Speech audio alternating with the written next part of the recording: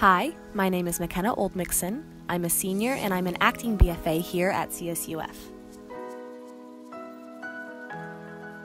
The Moors is something wild, spectacular, and completely unexpected.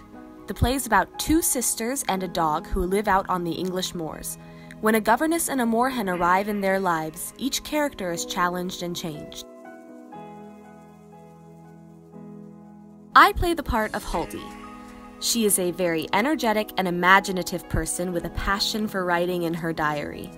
Huldey is a force to be reckoned with.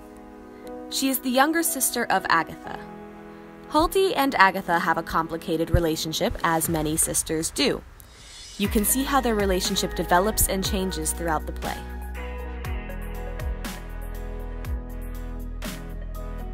I would say the most challenging part was trying to live as the character on the strange and mysterious moors while rehearsing and blocking the show in a fluorescent-lit TV studio.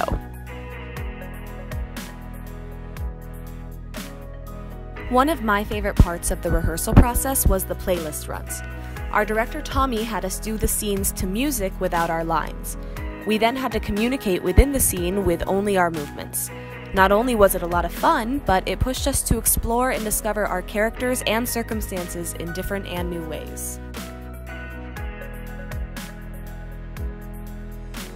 Everything about this show has been so rewarding.